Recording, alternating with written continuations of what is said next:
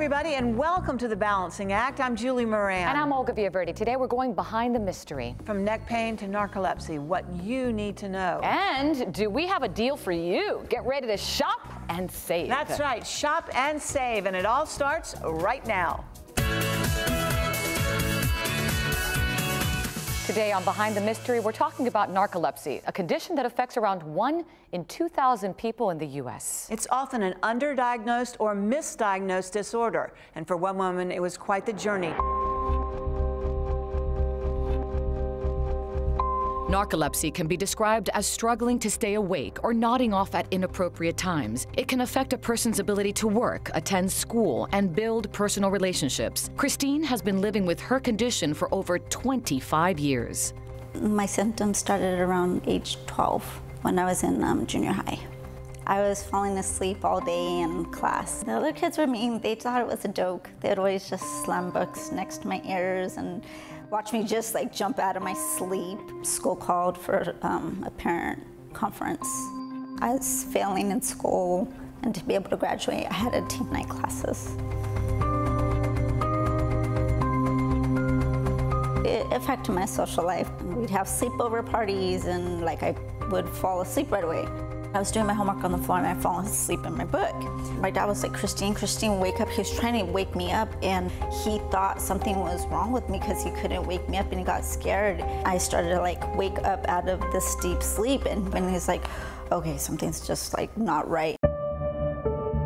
Dr. Raj is a pulmonary critical care sleep specialist and has dedicated his career to helping patients with narcolepsy. When I want to explain narcolepsy, I define it as a chronic neurological condition where there's a disconnect about day and night. When we talk about the onset of symptoms, it happens younger in life. It doesn't care about gender, so males and females are both equal. 1 in 2,000 people in the United States may have narcolepsy, and I gotta say that number is underdiagnosed because of the lack and delay and because it mimics many other diseases. It takes almost 10 years sometimes to make the correct diagnosis. A patient has to see even up to 6 doctors before they get the correct diagnosis.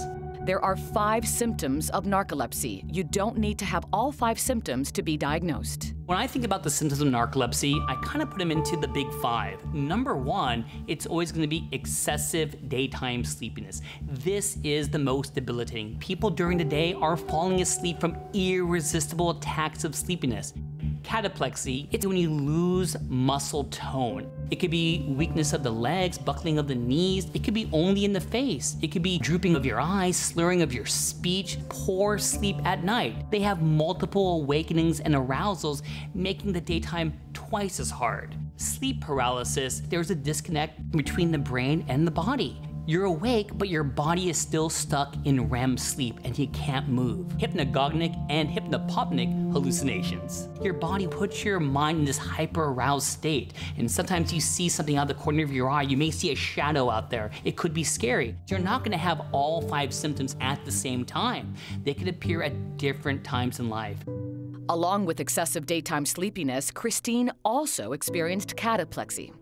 I lose muscle tension in my neck. Sometimes my knees will buckle. If I laugh, my face would droop. Around my family, they're really hilarious. They just make jokes all the time, and I'd be like afraid to hang out with them or be around the family because I lose my muscle tension in my neck.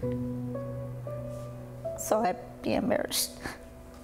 And how scared can you possibly be where you're just laughing and all of a sudden you can't stand, your arm's not working, your vision's getting blurry, you can't even get the words out? Christine was telling me very emotional stories where no one knew what this cataplexy was. My nephews and my sister's side of the family, they really didn't understand because they lived far away.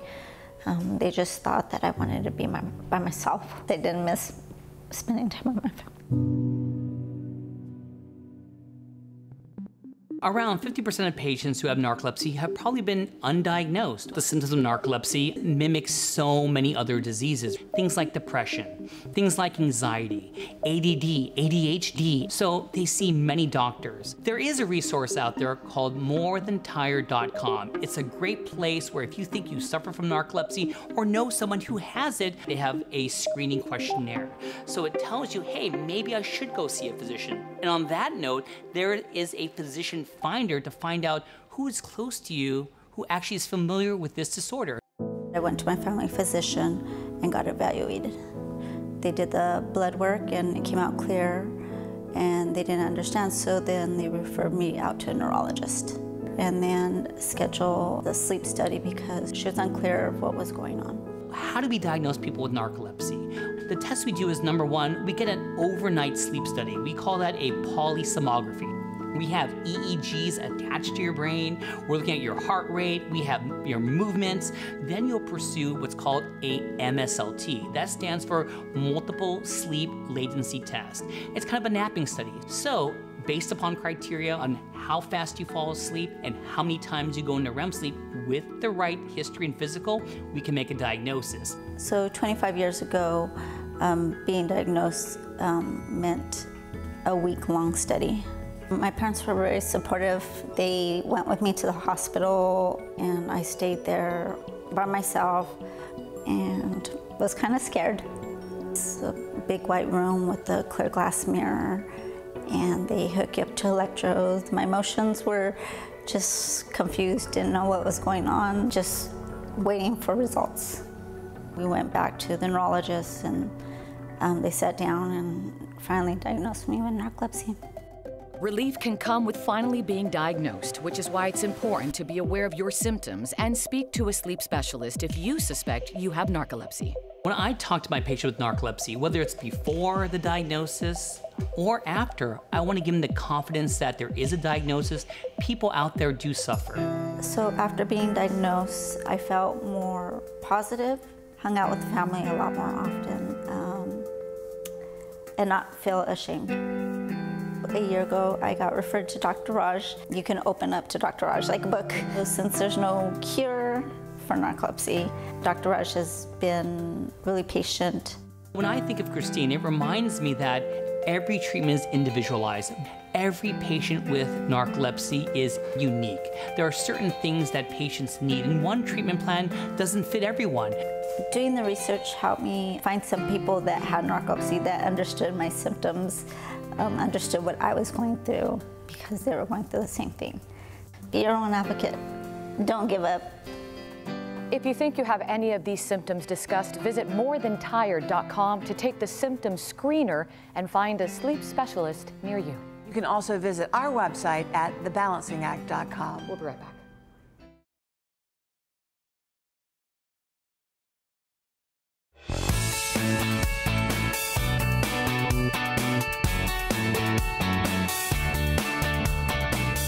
Our necks perform more range of motion than anywhere else on the spine, and this makes our neck extra vulnerable to overexertion and joint degeneration. Thanks to modern medicine and advances in artificial disc replacement, today's patients have more options when surgery is needed. Now we travel to Minneapolis to learn more. Take a look. Neck pain is something we're all likely to be familiar with, whether it's talking on our phones, working on the computer, or just having a stressful day. In fact, it's estimated that about 50% of us struggle with some type of cervical disc degeneration, and the numbers continue to rise as we age. Degenerative disc disease of the cervical spine is nothing more than wear and tear. The discs are the cushions between the bones of our neck, and as we age, they lose some of that water, and as the water comes out of it, they degenerate. For most of us, the aches and pains are occasional, but for many, neck and the associated arm pain can be severe, and for some may lead to disability and the need for surgical intervention. If you get enough wear and tear to the disc, and sometimes it's even arthritis to the joints of the neck, it can narrow the hole for the nerve. As that nerve is narrowed and compressed more and more and more, it can start to give the symptoms of radiculopathy. And some people it affects greatly. It profoundly affects their their pain level, their ability to function in society, to take care of themselves and their family. For Katie, a busy mother of 3, what she thought were typical aches and pains seemed to be getting worse day after day. A couple of years ago, I started to notice some pain that was in my neck. Pain where I would feel like, oh, I should go get a massage, or I should, maybe I'm a little bit sore there. It started on my neck, it started to go down my arm. I was feeling the pain then in my hands and feeling like there was a weakness. It was not going away. It was getting more severe day by day. The conservative treatment is always the best way to start. Conservative therapy for neck pain, for degenerative disc disease, is simple things like activity adjustment, maybe avoiding the thing that was causing the problem. It can be taking anti-inflammatory medications. It can be physical therapy, chiropractic. All of those things can have a very positive effect on people's pain in their neck. Katie sought the opinion of a chiropractor and soon immersed herself into a routine of physical therapy, massage, and corticosteroid injections, hoping to find some relief. I had an injection, which my first injection, I did have some relief from my pain. So I thought, this is great. We've solved it. I've done the PT, I got this injection, I'm feeling good. I went on a vacation. And a few weeks later, I started to get that dull pain. I was like, oh, nope, time to go back to the specialist. He prescribed another injection. That injection did not work. When that second injection did not work, I was sad. I was defeated.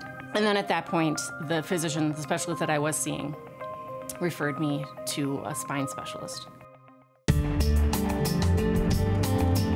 When patients have tried conservative measures that haven't worked for them, they generally come see me and we talk about other surgical options. Hopefully it's after 6 weeks or so of conservative measures. We then talk about sort of 2 options to open up the nerve from the front part of the neck. The first part would be a traditional ACDF, anterior cervical discectomy infusion. That's been around for 50 years. We go in, we make a small incision in the front part of the neck. We go down, we scrape out the bad disc and the bone spurs that are pressing on the nerve. And when we're all done, we put in a piece of bone and a small plate.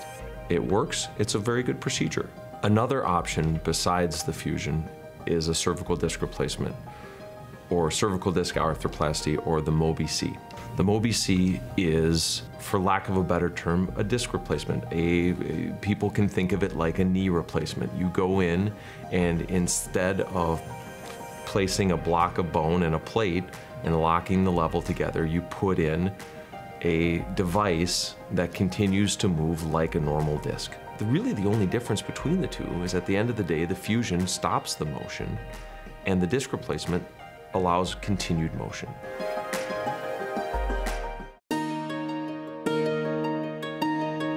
One of the things that I was concerned about when I looked at all the options, or even thinking about having surgery, is what am I going to be like afterwards?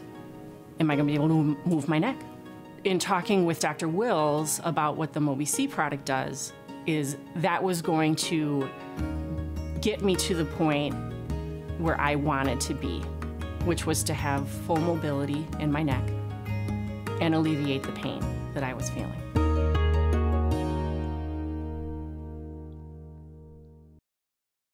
After weighing all the risks and benefits, Katie decided to have the cervical disc replacement surgery with the Mobi-C. The implant was designed to try to mimic normal neck range of motion as much as possible. We've taken the concepts of continued motion and put it in the neck. A good candidate for a disc replacement is an adult who has attempted non-operative measures that hasn't worked and continues to have nerve-type pain or weakness or problems, that radiculopathy, who wants to do some other surgical option than a fusion. Waking up from the surgery was great. Dr. Wills had explained to me when I get into recovery, when I woke up, I would be in pain, There would be pain in the incision area and then in the back of my neck because that's where they do the work. But the other pain, the pain that got me there, this whole journey, that pain hopefully would be almost gone or completely gone. And when I woke up, it was gone.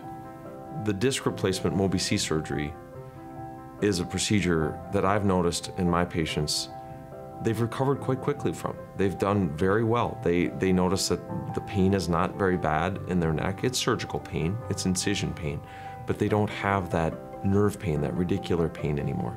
And it makes a world of difference to take away that type of pain. As I sit here 4 months post-op, the thing that comes to mind is I wish I'd done it sooner. To find a trained Mobi-C surgeon in your area, visit cervicaldisc.com. And as always, you can go to our website, thebalancingact.com.